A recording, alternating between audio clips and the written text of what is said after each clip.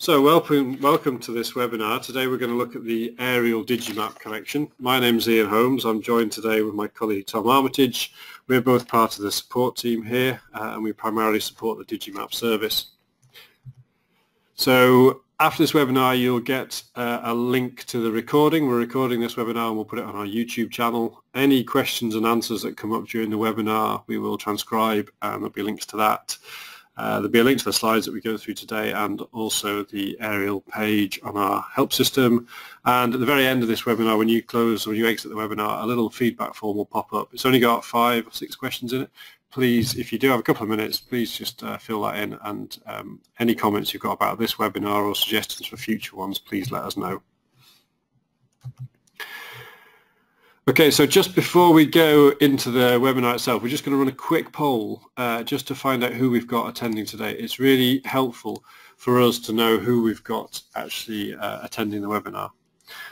So yeah, please tick the option that's most appropriate, and that's great. Okay, so we've got some support staff and some postgraduates on the webinar today, so that's great. Thank you very much for doing that. Okay, so a little bit about the aerial Digimap collection. This was a new venture that we went on with Get Mapping. They're the data provider for all of our aerial imagery, and we first launched the service in October 2016, so it's been running for around 18 months now. We chose Get Mapping as the supplier because they've got really good coverage of the whole country down to 25 centimetre resolution, so it's the most detailed national coverage that's available. And in terms of the service, it's around 250,000 1 kilometre tiles. They're all in JPEG format, and we get regular updates from Get Mapping to this data. So in terms of the updates, we've had 3 updates so far since the service was launched, and it relates to the data that was flown by Get Mapping in 2015, 2016, and we recently got 2017 data. There's some stats on screen there that show the amounts, the volumes of data that have been updated. For the 2016 data, we've only received the updates for Scotland so far. We should be getting Wales and England soon. The 2017 data, we've only recently got this, very recently, so we've not even had a chance to look to see how many tiles have been updated. So again, we'll be getting this into the service as soon as we can, so you've got the most up-to-date data available. Now, before we jump into looking at the actual service, just wanted to cover a few uses of the data. So as well as it being fascinating, the aerial photography data also has numerous uses across multiple disciplines. So in archaeology, aerial photography is now one of the key resources allowing individuals to get a better understanding of archaeological sites. It's actually one of the most important ways that archaeologists now identify new sites, because it allows the user to identify features that are often not visible on the ground. So things like shadow markings, different ground characteristics, so if it's been flown when it's really dry, you can see really arid areas where the soil depth's not very thick. So it's a really good way of identifying new archaeological sites. In other areas, so in the ecological environment, so aerial photography is really good for land use studies, and the good thing about the photography is that you can use it to study larger areas and use that to identify specific site visit locations that you want to go out and visit when you're out in the field. So it gives you that broad level of understanding of an area and allows you to identify specific sites.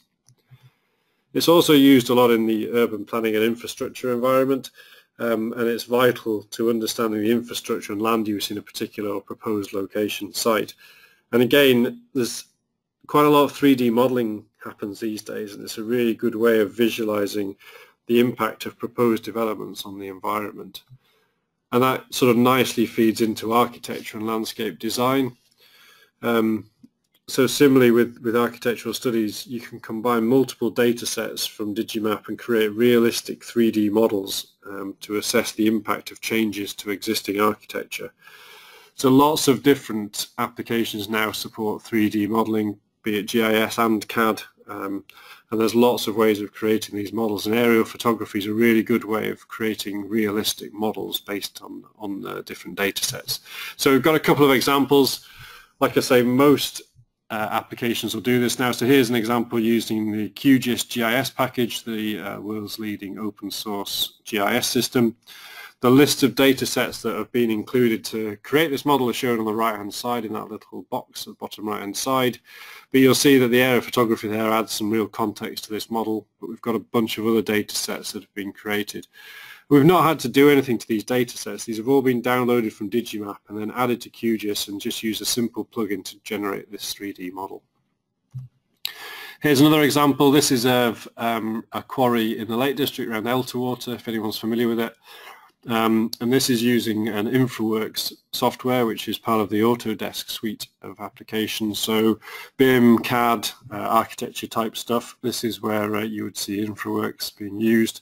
And here you can really see the effect and the scale of this quarrying that's taken place in the center of the image and the spoil heap that's been generated towards the right hand side there. Finally, as a quick screen grab of ArcGIS Pro, a 3D scene created in ArcGIS Pro of Arthur Seat here in Edinburgh. And again, the datasets used are included there, so you can see how that was done. If you're interested in creating these models, there are help pages on all of these and our help system. If you go to the using the data in GIS/CAD pages, you'll get detailed instructions how these were created. Okay, so that's enough of the slides for now. What we'll do is we're going to jump in and actually do a live demo and just talk you through the system and how the data works and how it all hangs together. So Aerial Roam is available, so anybody that subscribes to the system can get access to this. When you go to the system to start with, the first 3 zoom levels show Ordnance Survey open data. So if I just zoom in, let's go into Edinburgh. If we go in a couple of levels, the open data is displayed, and then once you get beyond that, you start to get the aerial imagery displaying. Now the first thing you'll notice is there is actually some base map data being drawn first, and then on top of that we're putting our aerial imagery. So you can expose the base map data below using this transparency slider here. So if I make it less opaque or more transparent, and do the same going the other way. So you can expose the data that's beneath there and examine different areas. We've obviously got the full normal functionality that you get in all of our Roam clients. So if I just do a search for Greenwich, we'll zoom down to Greenwich in London. So there's the River Thames and the parks. So one of the other things we've got in here is the overlays menu. We've got the road place name overlay. So this is very much similar to what you get in Google Maps, where you can display other features on top of the actual imagery. So we've got that available, and that'll come out on your print maps as well. So you can turn that on and off using the overlays menu. We have a get feature information tool here. So if I click on the map and a particular location, you'll see what it does. It draws the actual boundary of the 1 kilometer tile, and it tells you the tile name and when it was flown. So this one was flown in April 2013. What you do get with some areas is you'll notice that you actually get two dates flown. So in this particular tile, you'll see we've got 2 specific dates. And this is where the data's made up from data from 2 different flights from Get Mapping. And you can actually see this. If you look on this particular tile, you can kind of see a color change where my cursor's going at the moment, and it follows this road feature and then this one down here. In other areas, you'll see you get really hard right angle boundaries. So if I click in this tile, you'll see the date here is 2015. And if I click on this tile, you'll see the date is 2014 and 2013. So these are 3 different dates across this little area here. So wherever possible, Get Mapping have tried to match the data to actual physical features on the ground. If I zoom right in here, once it renders up, you can see the detail in here. It's really detailed. You get all these nice white lines down the road. You can see cars, you can see lampposts, things like that. Posts on people's driveways, but you'll see there's actually a color change here where my cursor is. So this is data from 2 different dates, and Get Mapping have matched it, edge matched it to physical features on the ground. And they've done that wherever possible. That's certainly happening for the more recent data now, but that's just something to be aware of. If you click on a tile and see the dates that it was flown, it's got 2. You can try and work out which bit's which by clicking on adjacent tiles. So this bit was flown in 2013, so it would be a reasonable assumption to say that the eastern part of this tile was the 2013 data and the western part was from 2014. Okay, so the other functionality, it's all standard functionality that you've got in here. You can import and export your annotations and obviously create new ones through the annotations menu here, and we've got our import and export tabs here as well. You can open and save your maps through the My Maps option. So you can open them and save them through here. You've got the two tabs. And we've also got our standard annotation tools for creating there, and also our measurement tools if you wanted to measure different areas. Finally, the printing options in here. We've got our print window. We've limited the printing, so you can only print up to 1 to 175,000 scale and up to A3 size. Most of our other Roam clients let you print right up to A0. And this gives you the option to generate really large print files if you've got access to a large format printer. But with the aerial data, because it's so detailed and the file sizes are really big, we've actually limited it. So the maximum size is A3 and a maximum scale range up to 1 to 175,000. And basically at that sort of level, you're printing around 2,600 individual tiles, which are a few megabytes each. So obviously it makes your print file quite big. If you do have the need to print larger areas, we recommend you download the data and print from a GIS or CAD application where there's no limits on the scale and the size of plot file that you can generate. So one other thing I want to show you here, any eagle-eyed people out there might have noticed I'm actually on our beta site today. We're not on our live site, we're actually on our beta site, which looks very similar to our live site, but we have an extra button at the top here, which is our 2-up button. And if we click on this, what you can do now is you can flip the map into 2-up mode, and we can change the opacity of one of the maps. So here on the right hand side I'm setting the opacity right down so you can see the modern map data beneath it. And you'll see when I click and drag the map, the two maps are completely synchronized. And if I create a feature on one of them, let's create a polygon, let's just draw around this park, you'll see it'll get added to the second one at the point that I commit and save my change. Right, if I double click that, there we go. So there's our park feature. Let's just turn that off. And now the two maps are completely in sync, and you can fade between them either way if you wish. So we're adding our 2-up view to all of our Roam clients, apart from Chart Roam in Marine, because all the other ones you can actually compare two different maps side by side. So it's a really nice addition. And that's just to give you a little preview. That'll be going live tomorrow morning when we do our next release, and there'll be a blog post and further information about that if you've got any questions. Okay, so the second part of this is to show the download service. So I'm going to flip out of here and just jump into the downloader. So to aerial download. I'm going to go into the new beta download. This is one that we're using these days, and we recommend that you guys start using it as well wherever possible. It's got all the same functionality as the original download clients, the previous ones, but it's been brought up to date with a new look and feel, and it's got a little bit of added functionality in it, which we'll go through. So yeah, if you're interested in browsing, looking at the data, or creating a map for a report or project, then Aerial Roam is obviously the place you can go.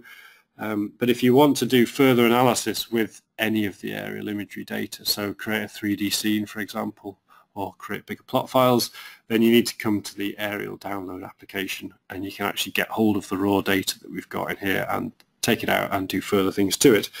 So just like all of our other downloads, it's a 3-step process. You choose your area, you choose your data, and then you add it all to your basket. So let's just jump back to Greenwich.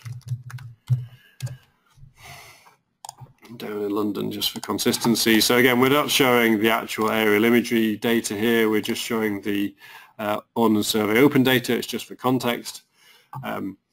With our new Roam client, our new data download client, sorry, you've got multiple ways of choosing your area now. So previously in the old ones, you could only draw a rectangle, but now you can actually draw an irregular shape. So if you wanted to download this area south of the river, so there we go, you can actually download irregular areas of data. So here I've just specified this particular area. The next thing is to choose my data. Now there's two categories of aerial imagery. We've got the latest data available, but we've also got it broken down by year. So if I expand them both, you'll see what we've got. And with everyone, just like before, we've still got all of our availability grids. These are now accessed through this little grid icon against each particular data set. So if I turn this one up for the latest available data, you'll see that within each square, we've got the Ordnance Survey tile name, and we've also got the most recent date that this tile was flown. So you'll see for some of these areas it's 2015, some it's 2014. Across to the east here it's 2013. So this is the most recently available data that we've got. If you're after data for a particular year, you can now download that using the by year category here. And again, let's just turn that grid off. If we go to the bottom for the most recent data, you'll see that we've actually got some,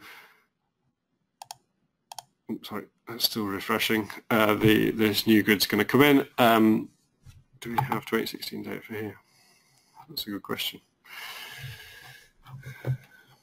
Let's try a different year.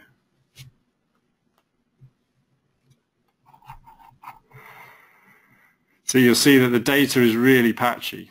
Okay, so obviously Get Mapping, they can't fly the whole country at any one time. So we've got some 2015 data for this area. We don't have any 2016 data.